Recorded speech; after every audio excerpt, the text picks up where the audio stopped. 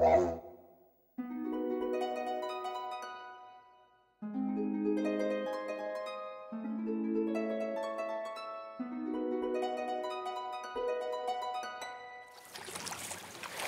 so serene, so absolutely serene. We're here on Stewart Bay on the Tasman Peninsula, the former penal colony of Port Arthur, close by here.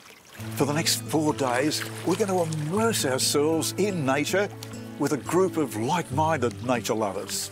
We're about to go trekking with a nature-based trekking group, Park Trek, to the 3 capes here on the Tasman Peninsula. Let's go.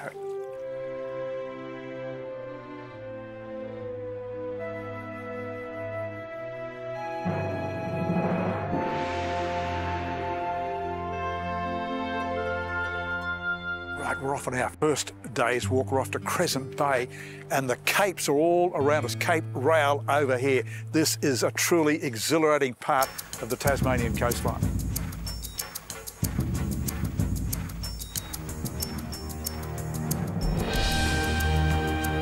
These groups are deliberately kept small. We're joining one such small group today to take in some truly awe-inspiring landscapes.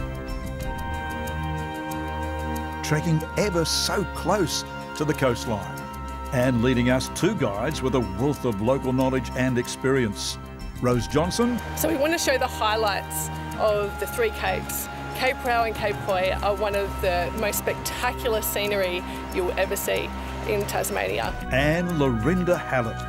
We're getting people out in nature, experiencing the wildlife, the bird life and the beautiful scenery, as you can see here. One standout feature of this beautiful coastline are the rock cliff faces, comprised of a subvolcanic rock known as Dolerite, Tasmania's most famous rock, which makes up most of Tasmania's eastern coastline. That coastline is broken up by glorious sandy beaches. Rose is leading me into Crescent Bay, marked by turquoise waters and soft sands. Fancy a dip, Rose? It's a little bit nippy, but it's really refreshing after that walk we've just done. One of our trekking group is Janelle Patterson. Here on your first Park Trek trip? First Park Trek trip, yes. How's it going? So far, wonderful. The people are beautiful and everyone's got very like-minded, obviously, and really enjoying and embracing all the moments. So like-minded in what way? Ecology, nature? Ecology, nature, just concern, care for what we're standing on now, the country we're standing on. Yeah, definitely recommend it. For all ages, for all people, absolutely. Yep. Later, we explore another geological marvel further back along the coast. A truly remarkable cave. This is Remarkable Cave. That's what they've named it. And what's happened here is that you've got these strong southwesterly winds. They've created these big waves that have pounded the Dolerite cliffs and have created all these caves and fissures, big caves like this right through to the sea.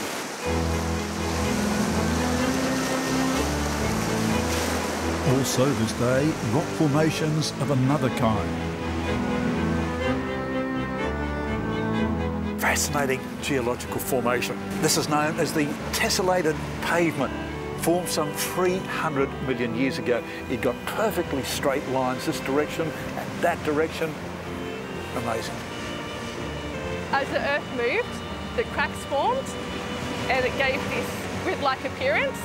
As the water comes over this area, the salt gets into the cracks and it starts pushing the rocks further and further apart. So it'll always be growing bigger and bigger. The tessellated pavement, ending our first day on the Tasman Peninsula. Righto, beautiful sandy Fortescue Bay. Starting point for day 2, we're going to trek some 10 k's through to Cape Hoy. First steps into today's trek, and already we're encountering wildlife. Now this wallaby here, we've got a number of these wallabies here. What have we got? A Bennett's wallaby. They live all over Tasmania actually, and if you're from the mainland, they're called a swamp wallaby. Basically the same thing, but they change it a little bit in Tasmania because they like to be different. Then we're trekking in earnest. water to the left of us here. Yes, that's correct. Great views as we walk, and we're starting to climb. A lot of steps here. Yes, lots of steps. That's punishing. You can do it. Lots and lots of steps. Yes. Up. And down. And then coming back down. And then up. Lorinda, you're going to kill us. You'll be all right. We'll get fit. We will. Next feature, the abalone sculptures. Yeah, it's done by a local artist by Alex Miles, and it signifies the shellfish that was harvested by the Aboriginal people in this area, the Oyster Bay tribe. Soil of the ocean, spirit of the land. Yeah, perfect. Then onto our first lookout, breathtaking.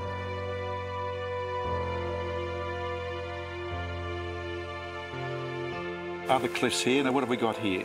So that's still all Dolerite cliff. Yes. Just with a natural shrub area, as you can see. And we're going to hike all the way out to that furthest point out there. You can see the track that we're going to follow. Yes. More stairs. You'll be all right. So Cape Hoy Yes. is an impressive trek. What about you? What sort of buzz do you get out of coming here? Every time I notice something different. Like Yes. nature is wonderful, either different flowers are flowering or different bird life, even different wildlife we see, different people we interact with. Always something different is happening. Another hour of solid trekking and we reach our high point, the summit of Cape Hoy. When you look down, when you look right down, Yep. that is a pretty precipitous drop there. It is. These are the largest sea cliffs coming out of the ocean. And what a view. It's beautiful. A change of pace after all that trekking, a glimpse of the area's convict history. Well, here in Port Arthur, we're staying ever so close to this, the historic Port Arthur penal colony. 12,500 prisoners passed through this, the most brutal of penal colonies in the British colony between 1830 and the time it closed, 1877. Many of Australia's early convicts were housed in this cold, isolated hellhole. Some prisoners as young as 9. This is the best kept of all Australia's former penal colonies, with many of the original buildings still standing. As for reputation, Port Arthur matches Alcatraz as being unescapable. Right next door are our own comfortable cabins, nestled in the trees and overlooking Stewart's Bay.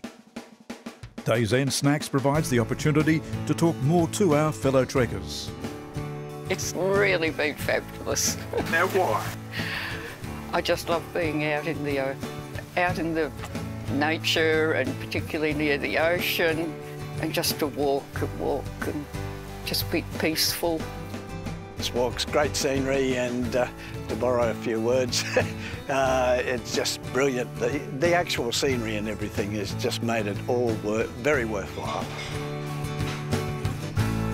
Very worthwhile as well on these park trek trips are meal times. A chance for everyone to fill their plates with healthy offerings and gather around the dining table to share their stories. Such wonderful camaraderie.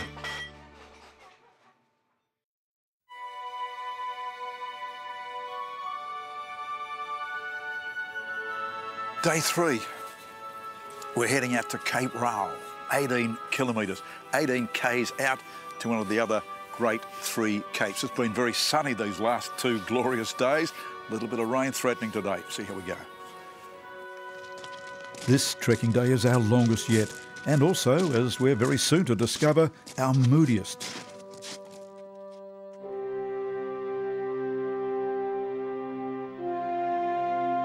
Some heavy mist settles down on us, giving the rainforest an ethereal aura.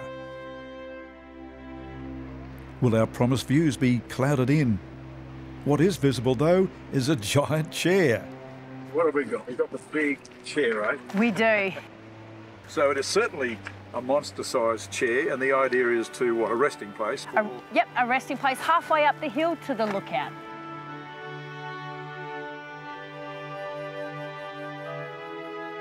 Meanwhile, Rose is busy with her passion, photographing fungus and moss in this rainforest. Fungus is a very big passion of mine. I love fungi very much, so I take a lot of fungi pictures. So we're seeing the enormity of your photographic collection. You have been taking these photographs for years, so many treks, I would imagine. Yeah, I've done a lot of really good treks around Tasmania, so there's a lot of fungi, so many varieties of fungi around Tasmania. So as a guide, I get to go all the way around Tassie to see those fungi.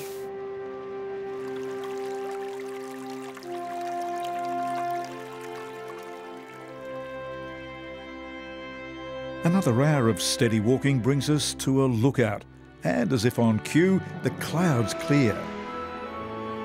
So Lorinda, we've dropped a couple of 100 feet from that cloud-covered misty top up there. Now the view has opened up. It has. I told you the clouds may clear. We were lucky. And we can hear the surf. We can hear the surf. You can see the waves crashing down there.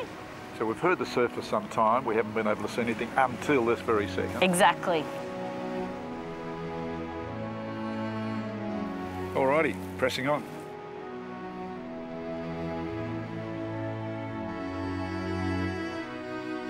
Yet another hour on this cliffside track brings us to our destination.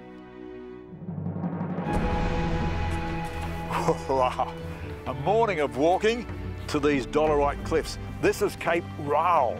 So we've walked all morning, showers to start with, they've cleared now, and we've got this beautiful view in front of us.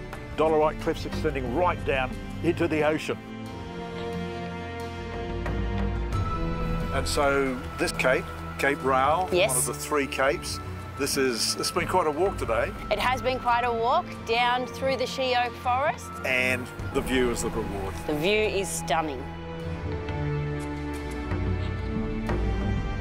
The stunning coastal seascapes of Cape Raoul. Trekkers, you've nailed it.